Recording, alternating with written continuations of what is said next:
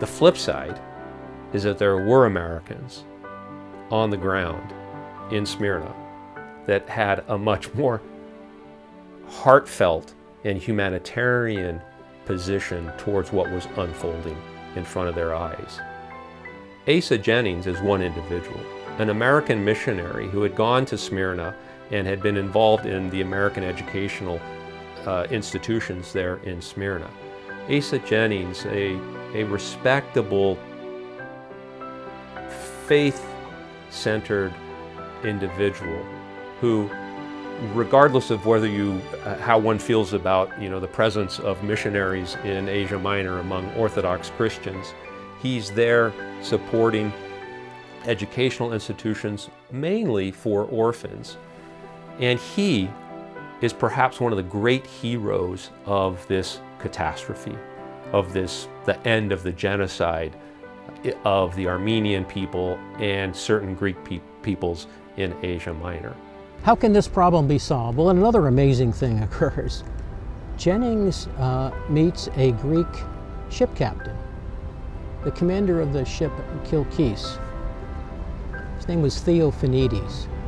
And he works with Jennings to communicate with the Greek government about making use of the Greek shipping. Well, the Greek government is not cooperative. It's fearful that the ships will be seized by the Turks. But Jennings, telling some untruths, making some threats that he didn't really have, he was not in a position to enforce. He made it look like the American Navy was willing to help in this rescue effort and so forth. He managed to bring the Greek government around. He takes the bull by the horn literally and gets the U.S. government to agree to encourage and to allow the Greek government to send in ships. The Greek government had plenty of ships that they could send into Smyrna, into the bay, and to gather the refugees that are on the quay and that have been there for a week without food, without adequate water, basically crammed in as sardines. My grandfather went to Captain Ioannis Theophanides, explained his plight, and Theophanides agreed to help. So my grandfather started writing messages on the stationery of the ship. Then the captain translated those into Greek, and the messages were taken to the radio room where they were put into code and sent to Athens. And first the message came back, well, the Prime Minister's sleeping, we can't waken him. My grandfather had 7 days. Wake him up, wake him up. So there was delay, delay, delay. And finally the decision came back, no, you cannot have ships. Now my grandfather, in partnership really with Captain Ioannis Theophanides, blackmailed the Greek government. And the blackmail was, if you don't give us those ships, the next message will not be in code. We will broadcast openly so the whole world will know you, the Greek government, allow the Turks to kill 300,000 Greeks. That's blackmail. So now we have a Methodist minister in the blackmail business. He's already been bribing, now he's going to blackmail. It was an extraordinary piece of diplomacy or sleight of hand even. At the same time, Halsey Powell, this American commander at Smyrna, is busy negotiating with the Turkish command about finding some way to release the refugees for a rescue effort. Asa Jennings, along with Halsey Powell, are two of the great heroes of the catastrophe of 1922, the fire and the burning of Smyrna of 1922. As one looks back 100 years ago, and there have been some really good studies, and historians have done a really good job of trying to unearth the events that led up to and the events as they unfolded in Smyrna at this time 100 years ago. It's clear that two Americans stand out who risked their lives, certainly, but even also their reputations to come to the aid of the impoverished, the sick, the parched, the beaten, the psychologically, emotionally damaged people of Smyrna. So we have Powell negotiating with the Turks for the release of the refugees at Smyrna, and we have Jennings at Mytilene negotiating with the Greek government successfully to get Greek shipping to bring to Smyrna. It looks like there's going to be a plan. But Ataturk laid down some conditions. He said, number one, if you have ships come here, no Greek flags. Because if you have a Greek flag, that will enrage the Turkish population and create violence. That sounds reasonable. So no Greek flags, okay. Number two, no men of military age, defined as 17 to age 45, can leave because the Turks did not want them coming back as an invading army.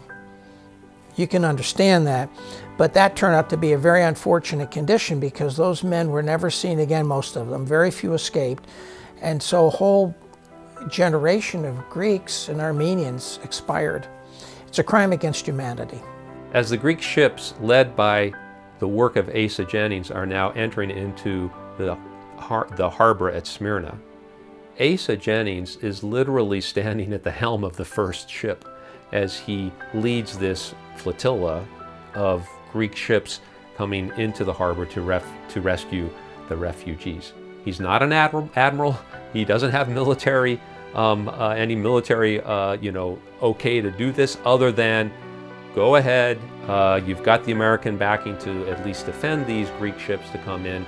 And here is this remarkable humanitarian who knew that if something wasn't done quickly, that many, many thousands more Smyrnians, Greeks, Armenians, Jews would die. We need to get them out of Turkey to bring peace to the Turkish people. And Ataturk, whose whole life was war, and he had seen the devastation to his country, agreed. The knees buckled of the Greek government, and they ordered 26 ships put under the command of my grandfather, who had never been in the military. So the first thing they did is they took the Greek flags down on those ships and they put up the American flag. These are now American ships. And they went to the port. And I should tell you, another part of that is the commanding officers of those ships did not want to go to a Turkish port, and so they all had excuses. My boiler doesn't work, this or that. So Captain Ioannis Theophanides ordered all the captains on board the Greek battleship Kilkis.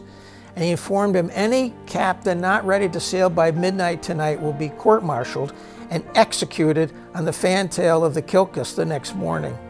Tough. He is the great Greek hero. He's the one all Greeks should honor today. And no Greek knows his name. It's a travesty. Powell tells Jennings, bring the ships to Smyrna. So a long line of Greek ships makes its way towards Smyrna. And Powell meets those ships with an American destroyer. All of the Greek shipping were flying no flags. The American destroyer, of course, is flying the American flag. And it led this line of Greek ships into Smyrna harbor. It was quite a sight. And of course, the quay is lined with people who are destitute. They're dying, they're sick, and they see that a rescue is about to occur. It must have been quite a sight to see this. Well, the Turkish command gave Powell and Jennings 7 days to remove, more than 200,000 people. It seemed an impossibility. There were no logistics for this. There was one pier, and the Turkish army insisted on examining everybody, having them pass single file through a line before they got on the ships. They were only going to allow women, children, and old men to depart Smyrna. They were keeping all of the Greek men of military age, and that was basically 16 to say 50. And in Smyrna, they were either going to be killed or they were going to be sent to work gangs. As those ships came into the port, all these desperate people on the wharf saw these ships with the American flag coming into the port, and great jubilation. People were cheering and crying and carrying on. And over the course of 7 days, a miracle occurred. All 200 and some thousand people who were allowed to leave, women, children, old men, were shuttled 24 hours, ships back and forth from Smyrna to Mytilene. And by the last day of September, which was the deadline that the Turkish army had given Powell, the rescue was complete. So it's really it's an extraordinary story. Many thousands and thousands of people died, but many thousands and thousands of people also were rescued from Smyrna as a consequence of the cooperation and the work of Asa Jennings, this American pastor, disabled, and Halsey Powell, this very capable and respected naval commander.